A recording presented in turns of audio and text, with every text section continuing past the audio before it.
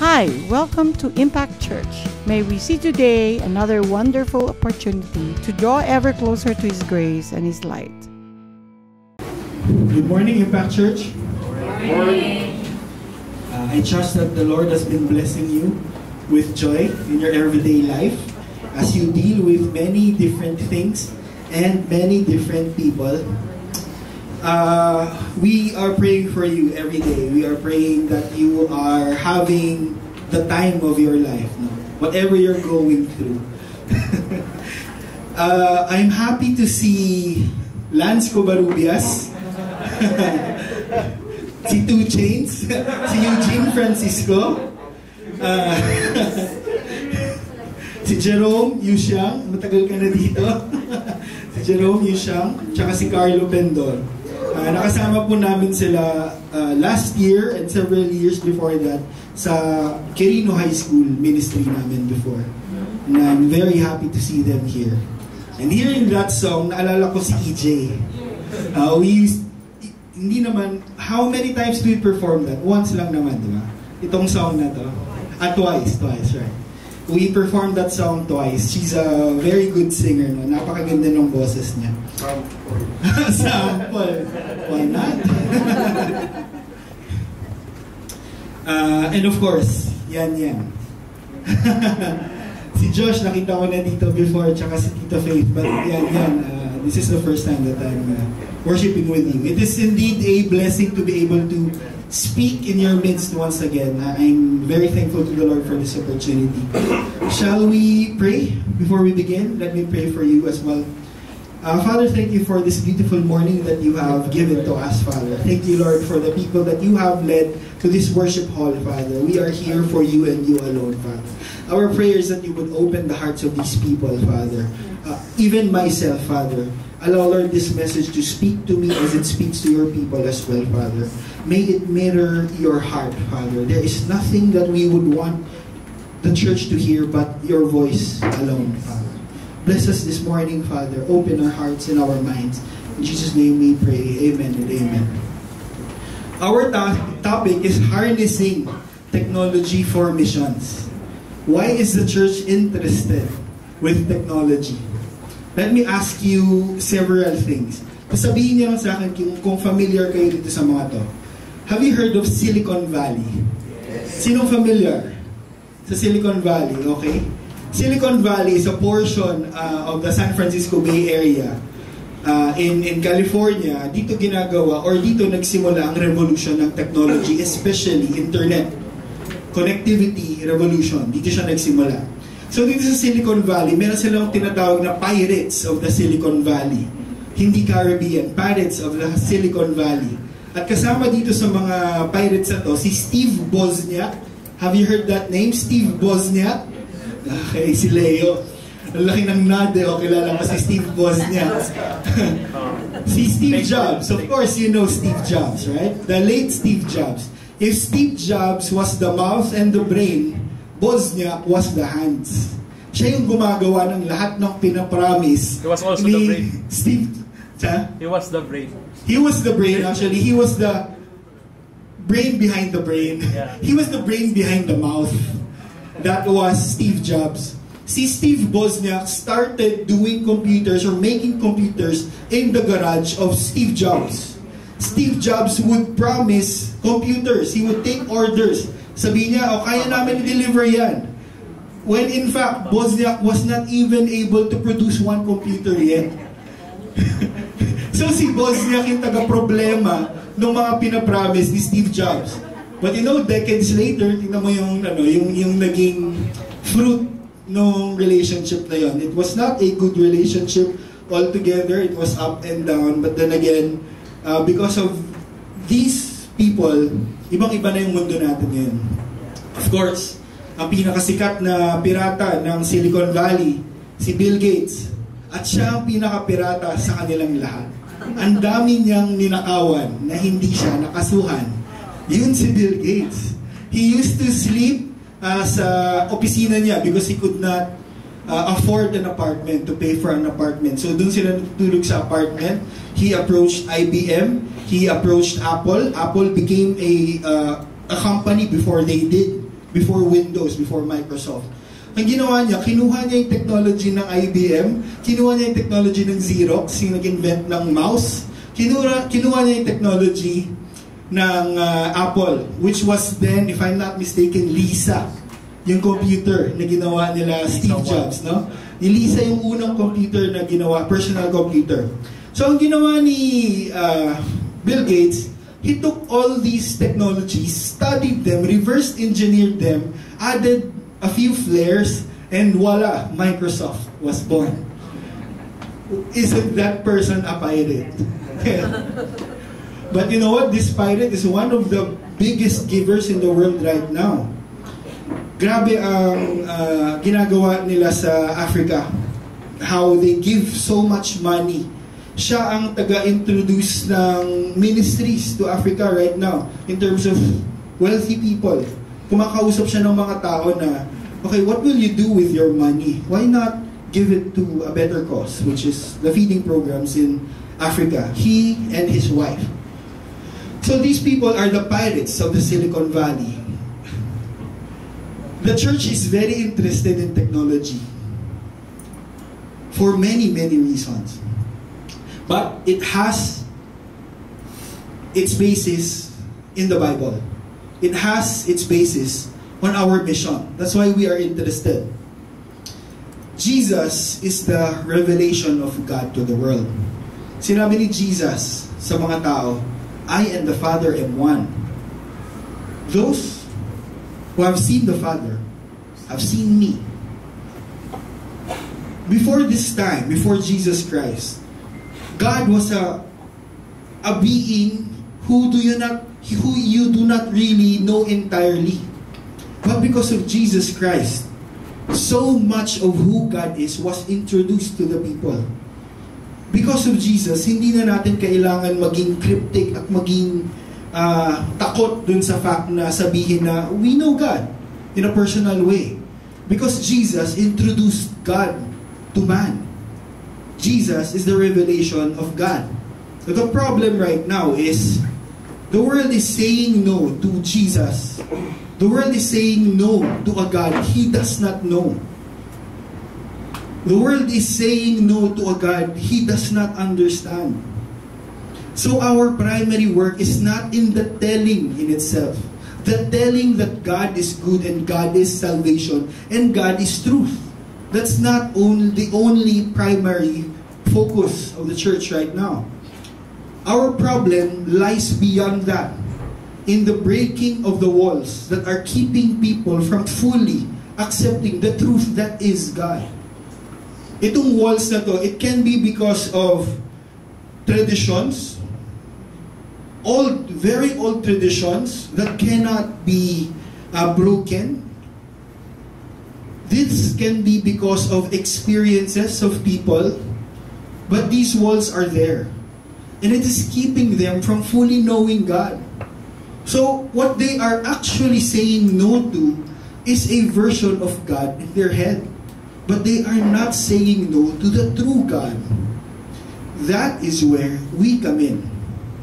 Remember that your friends, I had a friend in UP, she was a major in molecular biology. She was an agnostic. Sabi niya, I know God exists. Alam ko na may Diyos. Pero hindi ko siya pinapangalanan. I do not believe that you can have a relationship with God. Alam kong nandyan lang siya. Para siyang yung universe. The universe is grand. It connects everything. Everything is dependent on it. But it cannot have a relationship with you. So ganun yung view niya of God. But we know that God is not like that. Especially John 3:16 tells us that God so loved the world that He gave His only begotten Son, that whosoever believes in that, in Him, in Jesus Christ, will have everlasting life. They know a very, very different God. And we are part of the reason why they cannot get to know God.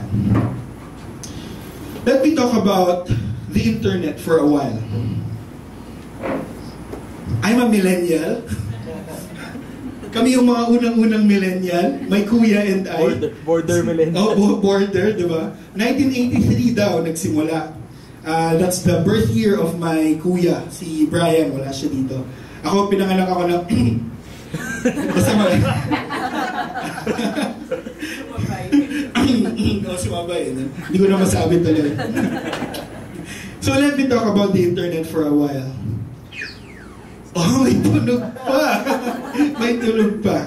But before that, let me introduce to you, or let me tell you the verse that we are hinged on this morning. For everyone who calls on the name of the Lord will be saved. Very simple. Everyone who calls on the name of the Lord will be saved. How then will they call on Him whom they have not believed? And how are they to believe in Him of whom they have never heard? And how are they to hear without someone preaching? It follows a simple line of reasoning, no? Simple logic. Paano nga ba nila maririnig kung walang magsasabi sa kanila? Very simple. Our task begins with helping people break down the walls that are keeping them from believing in God. Mostly it is due to a wrong perspective of who God is, brought by unquestionable static traditions in the church. Remember that not all unbelievers are alien to the church. They have been alienated by the church. That's a more proper term. Hindi lahat ng taong hindi naniniwala sa Diyos, hindi pa nakakarinig ng magandang balita. Many of the people who do not believe in Jesus reject Him because of the church, because of their experiences of the church, or a deeply painful experience they have in the past that they somehow attribute to God.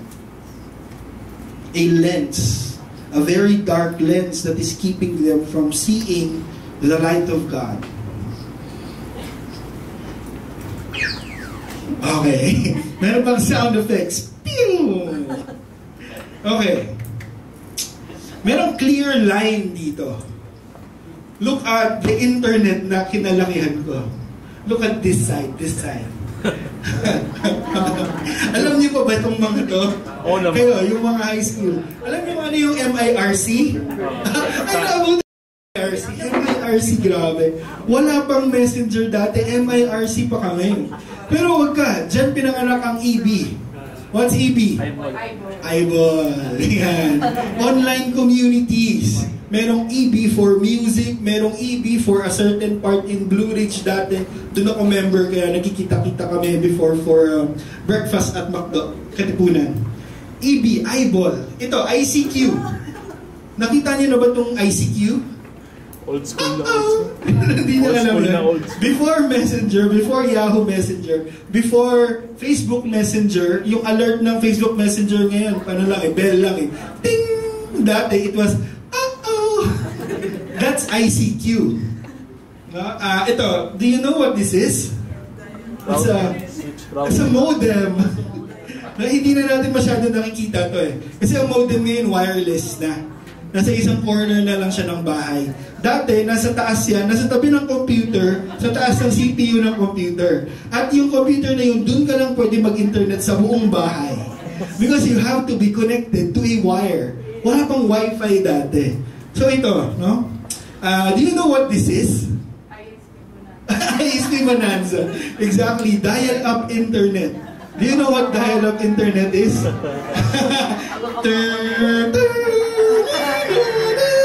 Sobrang bata tao dyan. Tapos pag nakarinig ka Sobrang bata talaga ako.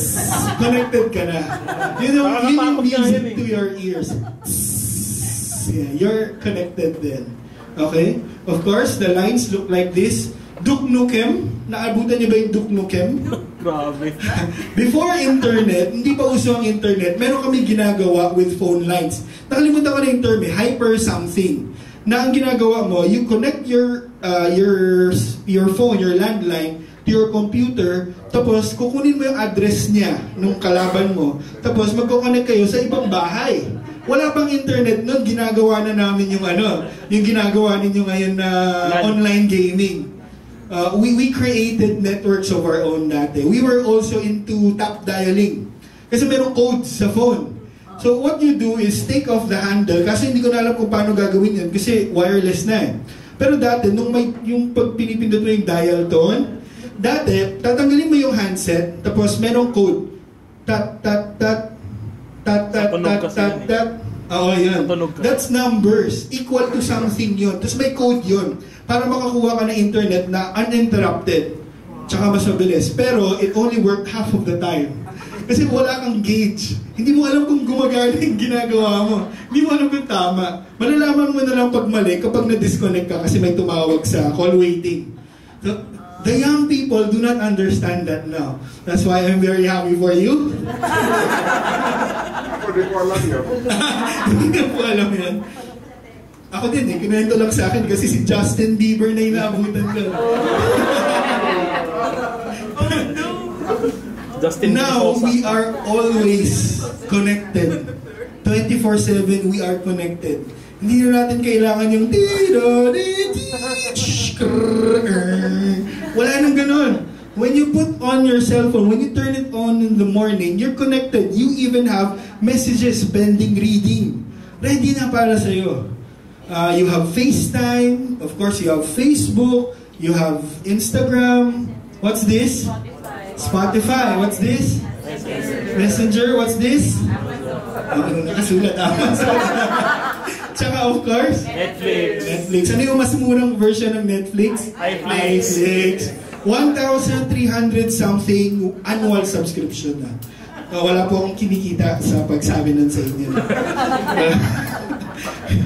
Ginagamit kayo pang relax ng mind. We are always connected. Hashtag accept friend request. Hashtag follow us. Hashtag like us on. Yan ang ano natin. That's our language today. There are advantages of doing internet missions. We will talk about internet missions because the internet is something that was being created that we can use as a church to reach out to people. Sabi ni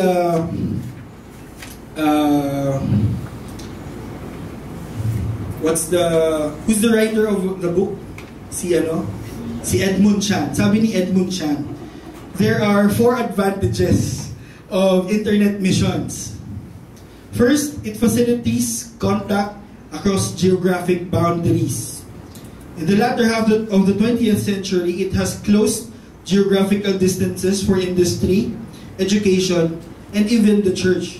Dadagdagan ko to. It has closed the distance between families as well. 2 days ago, I was having dinner with a couple of my high school classmates. Si Jonas Prer. Nagpaalam ako sa kanya, sabi ko gagamitin ko yung kwento mo sa sermon ko. Pumayag naman siya.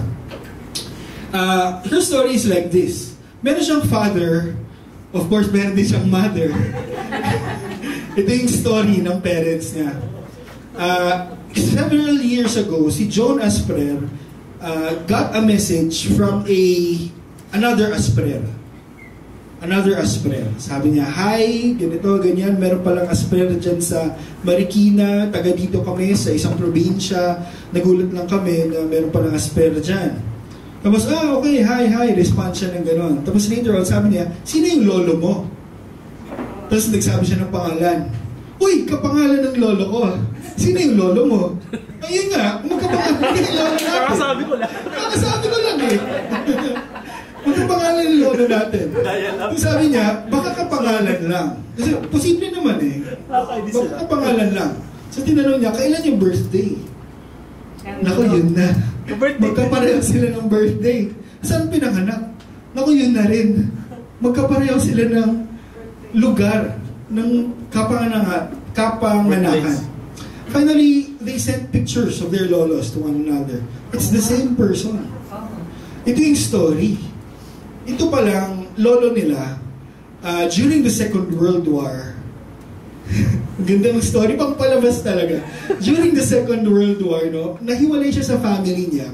Napunta siya sa Samar Leyte. Tapos, na-injure siya doon.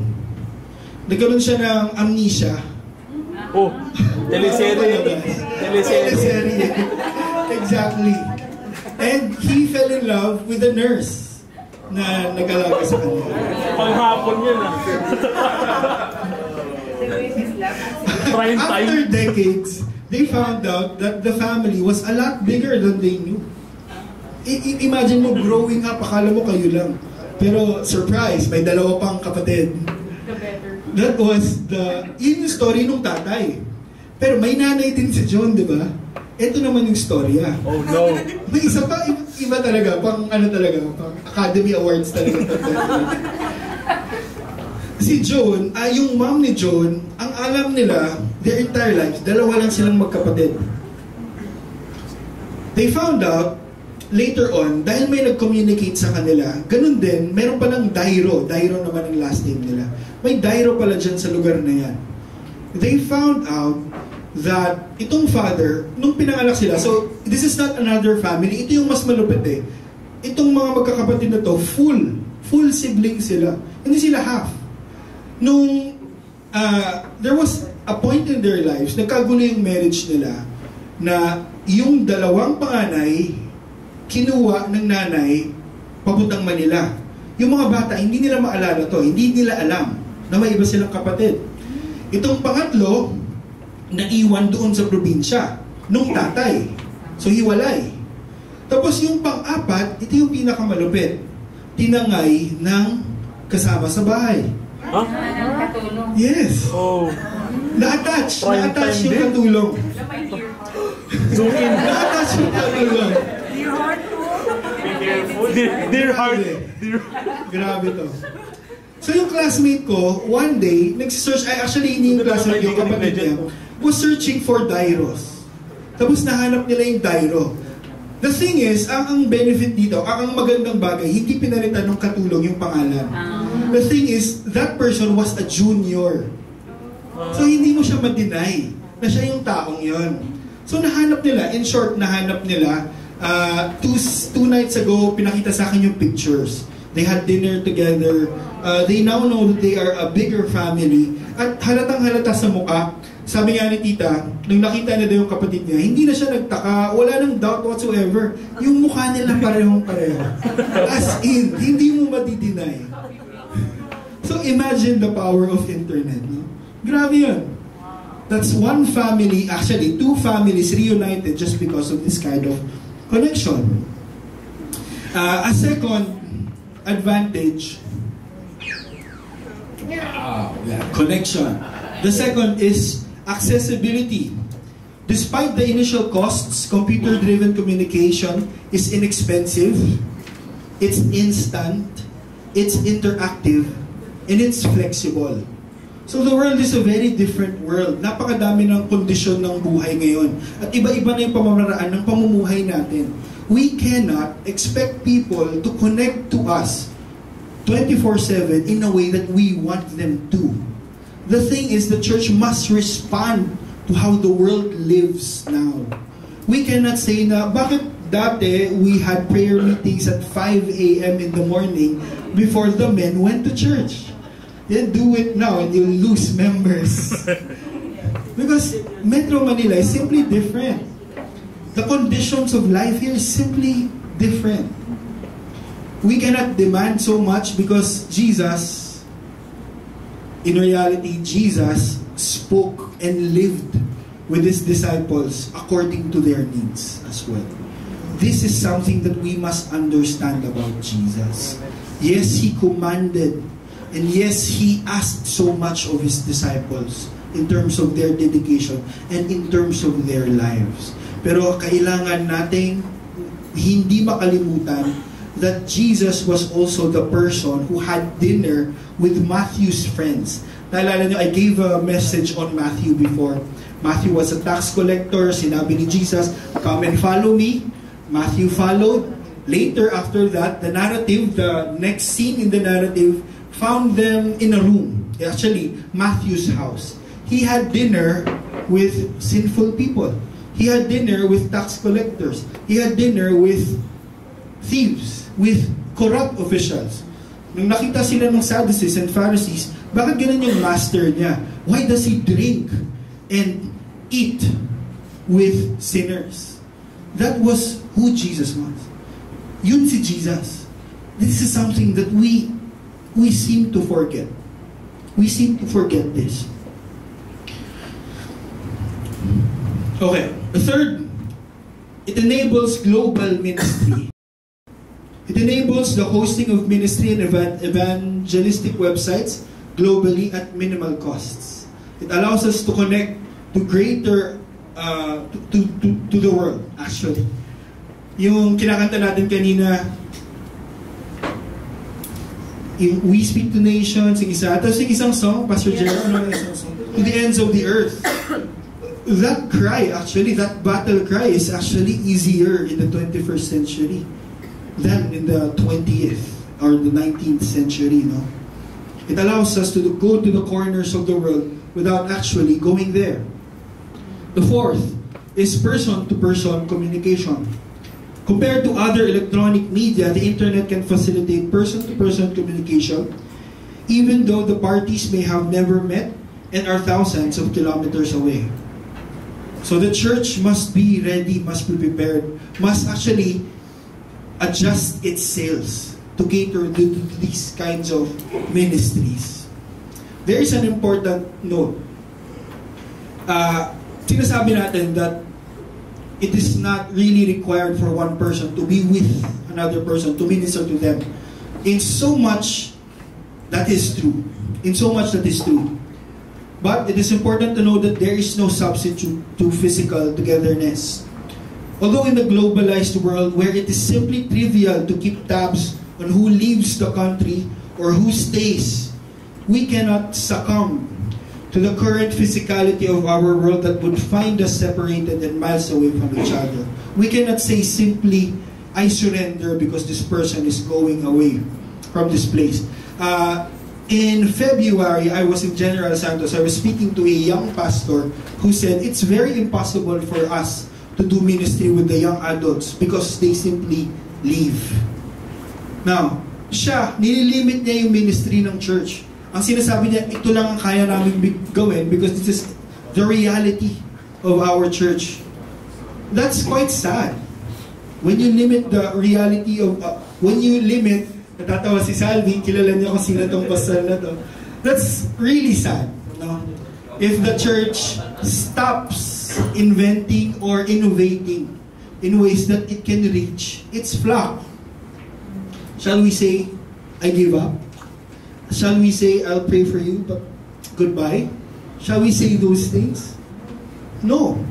Sabi ni Garth Brooks is a novelist, he's not a Christian writer, but there is so much value in what he said in his book, The Art of Racing in the Rain. I've shared this with the young adults before. He said, the physicality of our world is only a hindrance to us when the will is weak. When the will is weak. This is even true when we hold fast to the promise of God in Matthew 28:20. It says, behold, or lo, I will be with you to the end of age. God enables. The Spirit strengthens. The Spirit touches people. It is important that we remember that this promise is given in the context of missions and not only Christian living. The context is mission. I will be with you as you reach out to people. I will go ahead of you as you reach out to my people. The point is this. We do not have to look at the internet as a substitution. Although in many cases it is, we must look at it as an enabling tool. An enabling tool that would allow us to do our ministry. According to Ed Stetzer is a mishologist, no? Sabi niya, in his ministry, technology enables communication. Through Facebook and Twitter or through church blog, Ed Stetzer communicates directly with the people in the congregation throughout the day and week. This is another reality of the church. Our society does not allow pastors to be full-time anymore. The churches cannot support it anymore.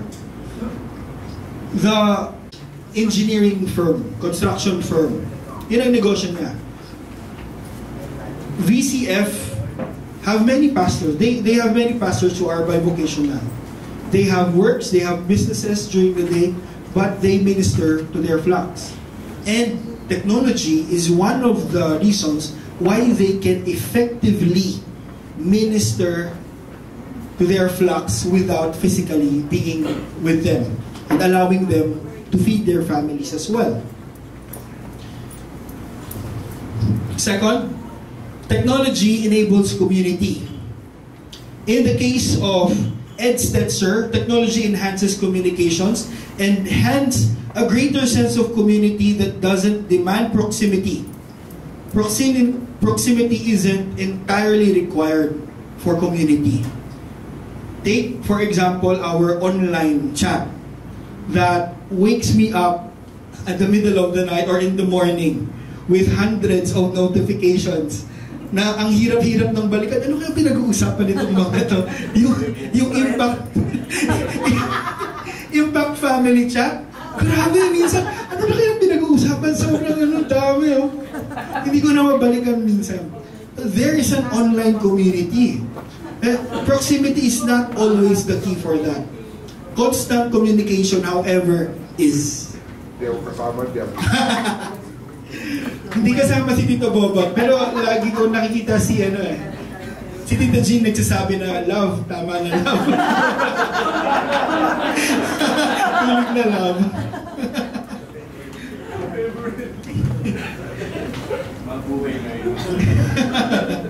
Buhayin. Technology enables discipleship. A certain church has an application. Meron din sa Pilipinas, several churches have this. Which people access to the sermon outline. And they use their phones or iPads to follow along the take notes. They encourage congregations to tweet questions during their services, which they try to answer. We can do this. We can do this. We actually have our sites up that can accommodate this kind of ministry. All these are tools to enhance discipleship.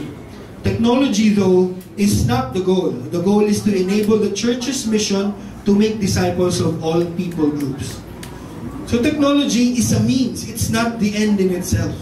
The end is that we disciple. We continue on discipling even with the rigorous and so even with the demands of the world.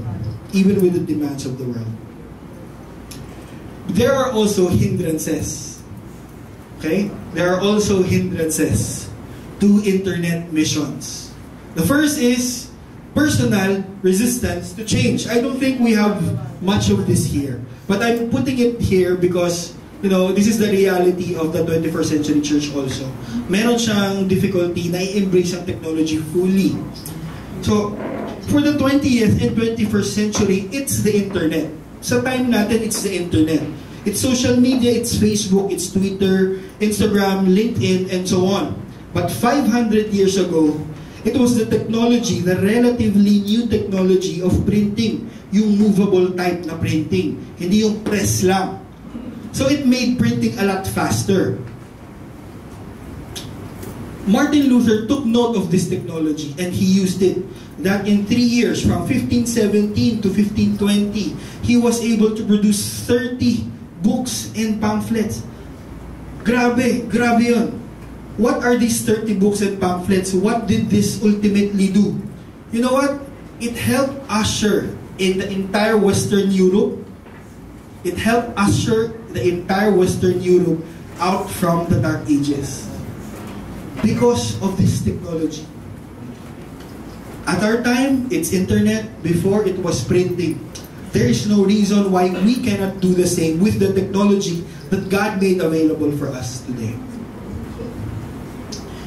The second is the fallacy of used for evil, therefore evil. Fallacious yun. Para sabihin na, ay, ginagamit sa masama yan. Therefore, in itself, it is intricately evil. That's a fallacy. There was a time in Kamakop churches that instruments other than the piano, or the organ were considered to be worldly instruments of the devil. There are still churches who are like that. Especially, no, joke. I grew up, I experienced this actually. I grew up in a time when suggestion boxes would have slips that said, can we do away with the guitars and the drums and just sing hymns with the piano? Tanggalin na lang natin yung drums and the guitars. Hindi kasi siya nakaka-bless. Ang problema ko nun, drummer ako. Diba? So every time may ganung slip, ako yung But you know what? As we have seen, God has used these very instruments that were then branded as inadequate to reach out to a new generation of believers who gave their lives to Jesus Christ. These very instruments. I have a friend who is a priest. He's now in Tala, but he's a native of Congo in Africa. Sabi niya, nung pagdating niya dito sa Metro Manila, nanibago siya. For a year, nahirapan siyang mag-serve sa Mass as a brother. Because in Congo, they had dances and very lively music during their Mass. Have we attended Mass? Lahat tayo, no? We've attended Mass before. Very solemn, very quiet, very careful yung galaw. Sa kanila, it's the exact opposite. But it's exactly the same. In terms of the purpose, it's the same. The terms of who gets the credit, who gets the glory, it's the same. It's God. So the question is this: isn't our God the God who used the deadly serpent to heal so many during the time of the Israelites in the wilderness? The serpent who killed, the serpent who caused so much trouble. Then again, God used that very serpent to heal so many.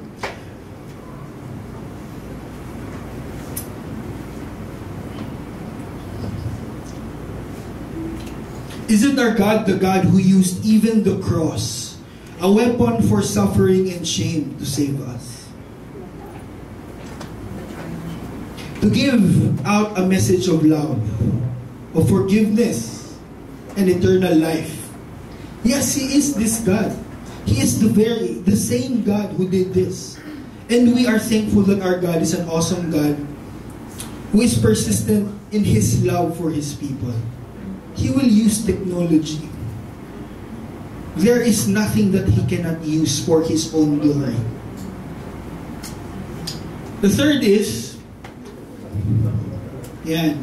Ito medyo sometimes we have to check ourselves. Having an unapproachable stance in social media. Ano ibig sabihin ng unapproachable stance? Thank you, Gerard.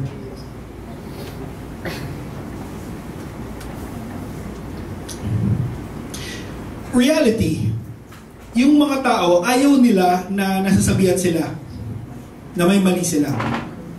In reality also, yung mga tao, ayaw nila ma-feel na mas mababa sila sa'yo.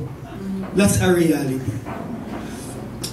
Sometimes, we behave in social media in a way that we lift ourselves up. Sometimes, we behave in a way that separates us from people. And this is simply what I mean by an unapproachable stance in social media. This is the reality. Jesus Himself was very approachable to everyone. He was not the kind of teacher who did not sit with the sinful. In fact, He was the kind of teacher who sat with a woman na dapat hindi nalalapitan ng male, ng mga rabbi during the time. He sat down, or even, He even spoke for a woman who was about to be stoned to death because of promiscuous activities. He was that kind of person. And what are we called to do to be His disciples? To live as He lived. To walk as He walked. To be exactly that. And, I'm not saying that the truth should be veiled about ourselves, about our humanity, about who we are, about what we believe. Of course not. Of course not. But the goal is this. We must be people whom people can approach. Spark a conversation.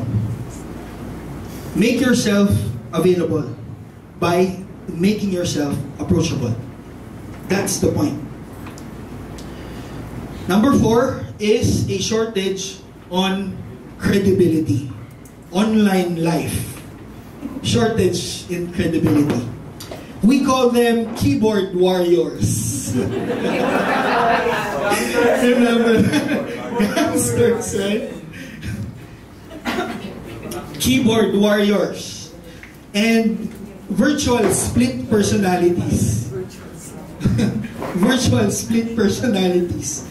An online Harvey Dent for DC fans, right? Hindi niyo alam, si Leo lang tumawa. Tsaka si Jethro.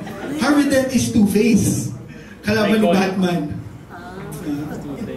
Kalaban ni Batman, no? They are people who claim to be Christians but have far less moral standards when online. They are people who post sensual selfies or being photographed with alcohol. May tumawang malakas. They are the ones who blurt out emotional explosions of anger and angst on personal posts. Sometimes even using explicit language. Only some of the things that will make us less credible online. These are just some of the things. I'm not telling you that you are this person. I'm not telling you so that I can point fingers on anyone. I'm telling you so that you may manage yourself. Right? Ephesians 4:29 says, "Let no corrupt talk come out of your mouth, but only such as good for building up, as fits the occasion, that it may give grace, to those who hear." That it may give grace to those who hear. That's very beautiful. So think this way. There is no dichotomy between the real world and the virtual world. Walang hati, walang split. It's the world. The virtual world and the real world, they are one and the same. People will not be understanding or forgiving of our online behavior. They will simply say, that's the kind of person he or she is. Yes. Ganun lang siya. Hindi nila sasabihin na, sa online lang yan, pero mabait na tao yan. Sasabihin nila, ganun pala talaga siya. Ganun pala talaga siya. Brothers and sisters, let me encourage you. Use technology. Blessing ni Lord yan. The Protestant leaders at the time of Martin Luther saw movable printing as a blessing to the church. As we must view the internet, social media, and other virtual or technological media as a blessing to the 21st century church today. Let me give you a conclusion through a story. Narinig niyo na ba itong The Tale of the Old Broken Plate? Wala pa, hindi pa. Ika-copyright ko pa lang yun. Papanotaryo. Papanotaryo. Sino ba lawyer dyan? Let me tell you the story of the plate. There was there's a woman who owns this very old plate, ceramic plate with gold edgings and very intricately painted designs. This plate was handmade by her mother more than 5 decades ago. More than 50 years, kaya nakatanda. It was made with so much love and thoughtfulness. The plate was made with special ceramics, silver edgings, and intricately painted patterns. The mother created every part of the plate to reflect her own beauty. Every brushstroke, every edging, every inlay was put there so methodically, so carefully, and patiently. When the plate was finally finished, the mother looked at it and said, "It is very good. It is very good." The woman, knowing the cost of the plate, knowing its true beauty, when in the many decades that it was being used, caused it to have scratches, chips, and lining tears. The woman loved to host banquets in her home. She would invite everyone. If she could have her own way, she would simply invite the entire world to enjoy with her. The woman had the plate at centerpiece at every small gathering she hosted. She would talk about the plate and tell how her mother carefully and lovingly made the plate. One night, at the end of one of her banquets, the energy of the room started winding down as more intimate conversation with the few guests who stayed beyond the dinner and merriments started. They insisted on helping with the cleanup. Plate after plate came through the kitchen doors toward the woman who received them on top of the sink.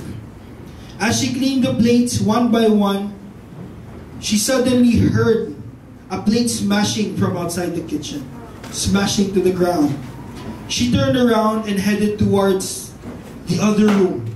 But as she was about to push the door open, someone pulled it open, revealed her mother's plate shattered on the floor near the kitchen door. She heard someone say, "I'm sorry, I'm really sorry. It simply slipped out of my hand." But she could not pay attention to that person. Even if she wanted to, her eyes were locked onto that scattered pieces of her mother's beautiful handiwork. She just started crying. After just a few seconds of sobbing, her friends started to comfort her. They said, "It's okay. It has served its purpose. It's high time we get you a new one anyway."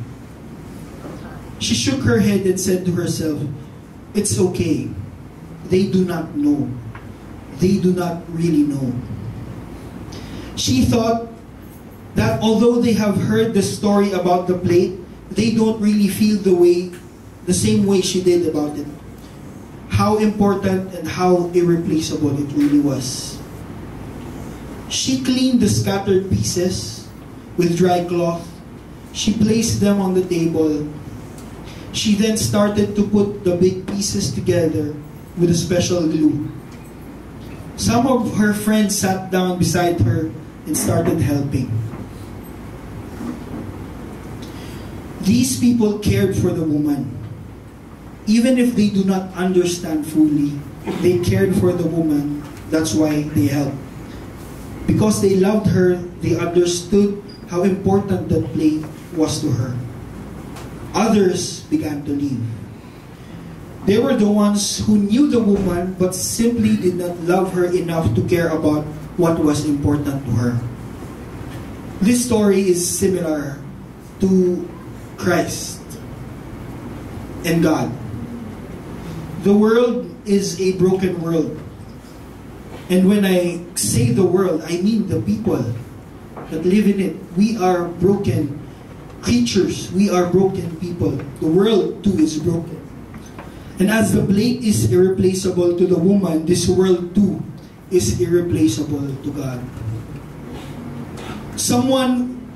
We grew up thinking that God takes pleasure in condemning people, in sending them to hell. But God does not.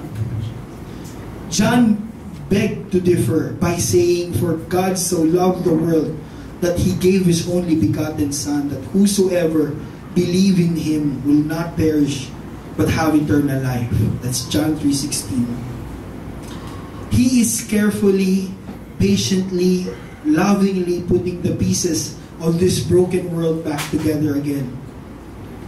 And now He calls on to those who believe Him and love Him to help Him.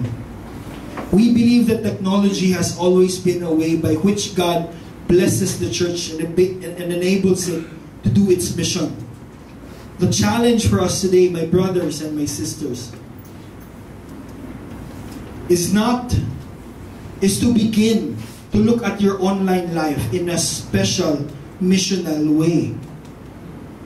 1 week ago, I gave 3 young men a challenge to connect to just one person each. Just one person whom they will build a relationship with share their life with, and finally introduce them to the truth, to Jesus. Now, as your pastor, I'm giving you the same challenge. Connect to someone today. Life is simply too short. It's simply too short. And in this life, your call is clear, to make disciples who will then in turn make disciples who will make disciples for our Lord Jesus Christ. Short term with one mission. Short life with one command, to make disciples. There's a quote.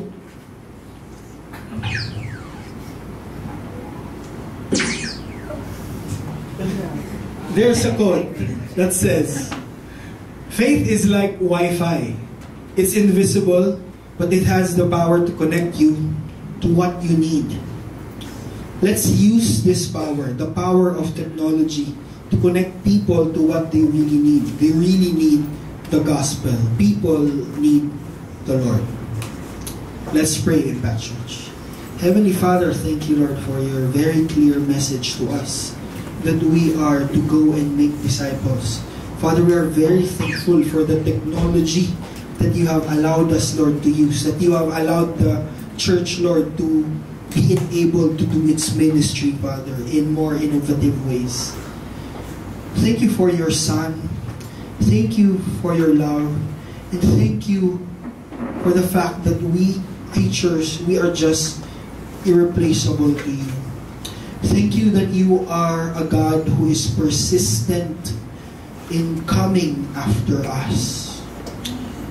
Heavenly Father, in the same way that we view ourselves as receiver of mercy and as receiver of your grace, Father, our challenge is to look at your children at the same way. They too are in need of that mercy. They too are in need of that grace, Father. Finally, Father, we pray for your enabling. We pray for courage. We pray for boldness. And we pray for wisdom as we use the internet, as we use technology as a media by which your message will be given out to the world. This is a broken world, but you love it still. Lord, work in us and bless your people. Impact Church, as you leave this place, go with the blessing and the courage and the might and the wisdom of your God, the God who loves you and comes after you. Give the same grace and love to someone. These are our prayers as a church. Our God, we lift you up. We say we love you. We say we are victorious only because of you.